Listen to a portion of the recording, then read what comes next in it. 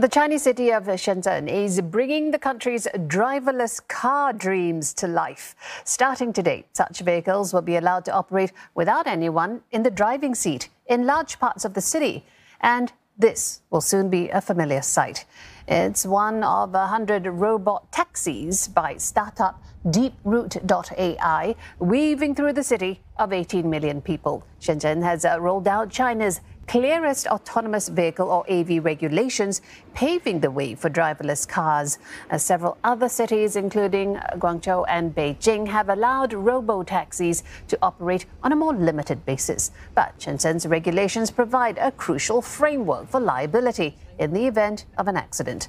Some local startups have welcomed the move, saying it would help them collect data, develop driving algorithms, and accelerate mass deployment.